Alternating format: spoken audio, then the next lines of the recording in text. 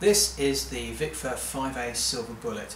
Exactly the same dimensions as your standard 5A stick, so it's right in the middle of all the different fat, short, thin, light, heavy sticks you have out there. So it's a good stick in terms of an all-rounder, but you have this silver bullet tip on there. Now what that will do is it provides an extra element of definition when you're playing, in particular on your hi-hats and your cymbals. It is a little bit harder, a little bit heavier because it is tipped. So if you are a heavy player, you might find that you wear through particularly light heads quite quickly with this stick. But if you're looking to have that kind of definition but in just a 5A configuration, this is a good stick to go for.